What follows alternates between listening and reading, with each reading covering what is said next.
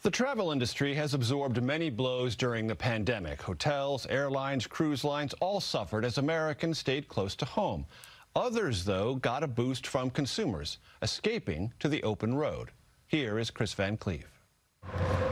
Maureen Mara is shopping for a new way to travel because in the middle of a pandemic, she's not getting on a plane. We are big travelers, but our traveling abilities have been limited because of COVID. She's looking to buy a towable camper and hit the road. I'm not interested right now in going to hotels, so even traveling within the continental United States, I want to be able to be in campgrounds and be a little bit more away from people and congestion.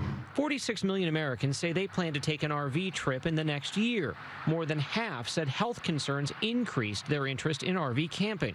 Rentals have tripled since last year, surging 1,600% from early May. At Beckley's Camping Center in Thurmont, Maryland, about 90 minutes outside Washington, sales have doubled. So this would be like the longer, bigger mid-bunk. They'd normally have 500 RVs on the lot.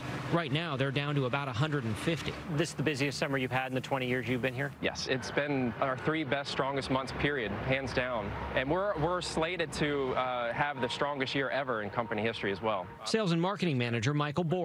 What do you find that's driving people to come in and buy an RV? A lot of people don't want to travel via, again, the airplane, a train, or go to a hotel.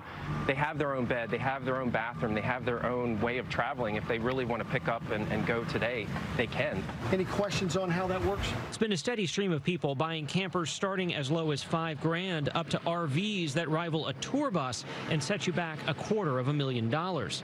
We met Brad Huff picking up his new tow trailer. I think our life slowed down from a work standpoint, and we do have more time to boat and camp.